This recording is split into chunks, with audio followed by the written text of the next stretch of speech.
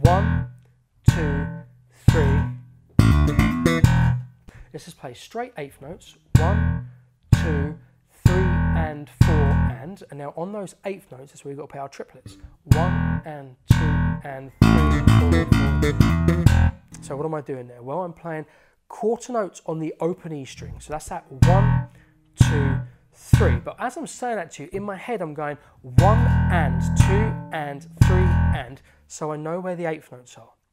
And then when I then play the eighth notes, I then deliver two triplets, one triplet on each eighth note. 1, 2, 3, and triplet, triplet, 1, and I don't lose time.